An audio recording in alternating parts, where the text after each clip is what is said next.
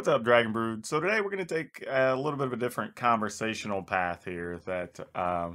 We do have the chickens, though you did meet Bakura on a previous video when he kind of came and interrupted recording. But our poor guy was actually pretty sick. I guess it was before Christmas. I mean, about a month and a half ago or so now.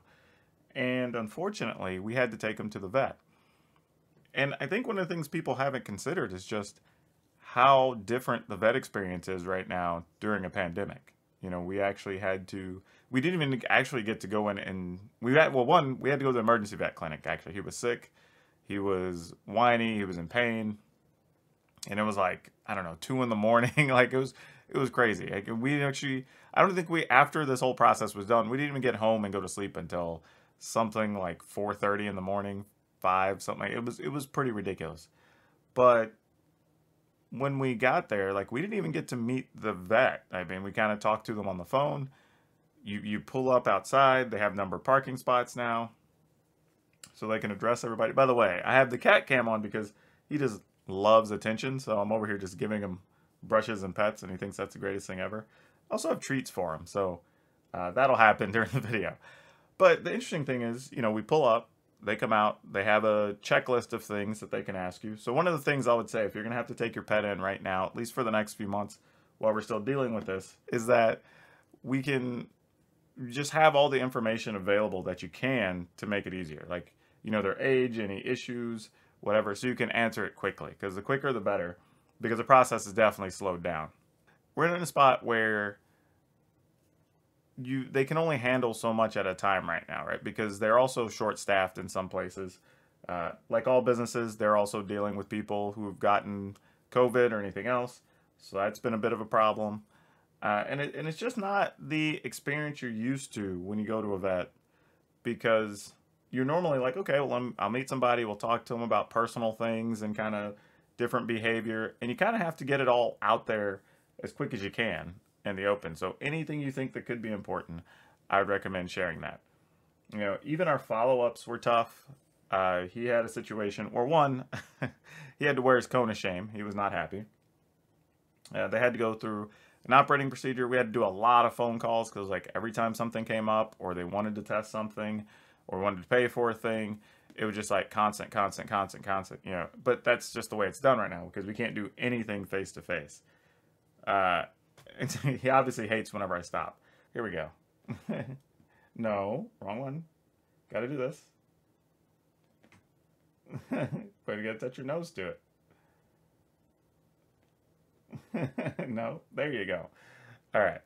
So, and the thing is, everybody's kind of put in this weird situation, right? So the vet experience isn't nearly as personal as it should be these days.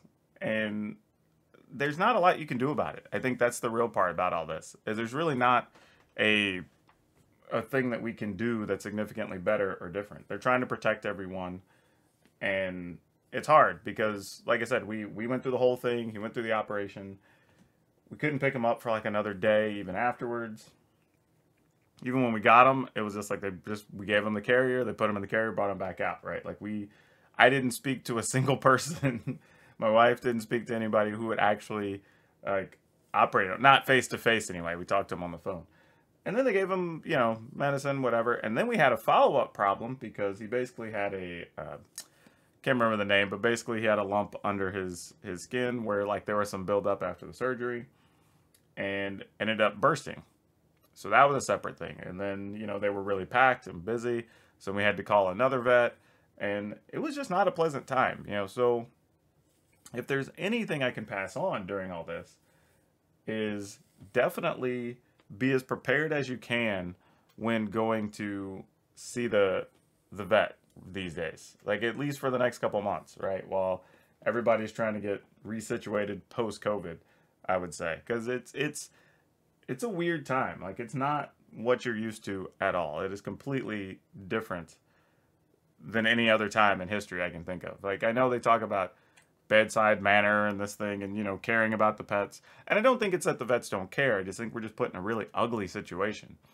And it sucks because you do want attention. Like you're bringing your animal in when you're stressed out or your pet is stressed out or in pain in our case. I mean, we thought, honestly, maybe this is it, right? Like maybe he's getting close to something major that's going to put him down, right? I don't know. But he looks like he's good to go. Obviously, he's bothering me to be petted, and he likes his snacks, and everything else is going on. So he's looking to see if I have any more snacks or the brush, and I have neither right now, so he's not happy with me.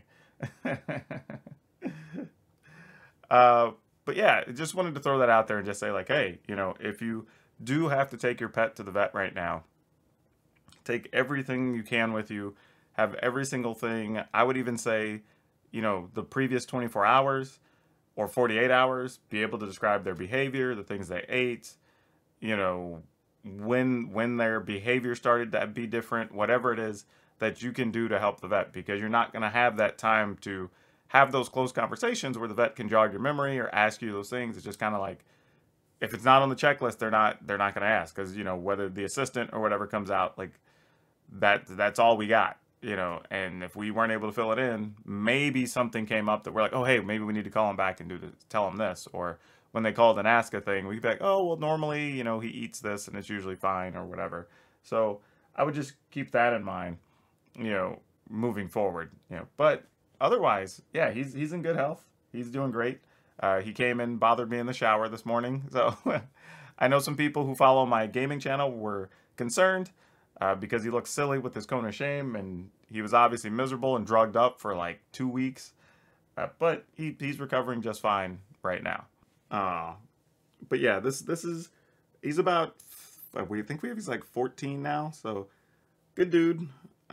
He likes to sleep and snuggle on my head at night, but I'm just glad he's okay, you know, despite how difficult the process was. The other thing I'll say is, as for the chickens, we're dealing with some other stuff right now with the chickens. We do have some what appear to be a couple of mice issues, though we believe we've taken care of them. Haven't seen them in a couple nights. I'm gonna have that on a future video, probably even next week, and to follow up on our hard molt situation. That's coming up as well. So we'll have all of that coming on the channel here in the next 2 weeks.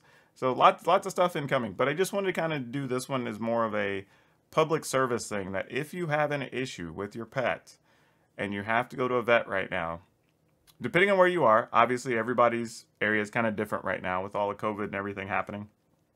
Be aware that your experience could be different than normal. So be prepared with just every bit of information you can to make those visits very easy and complete, because you're not going to have that personal face-to-face interaction that you're used to having in an emergency. And it's going to be tough because you're going to be worried and stressed out and everything else. But the more prepared you can be right now, the better the experience and the care for your pet will be.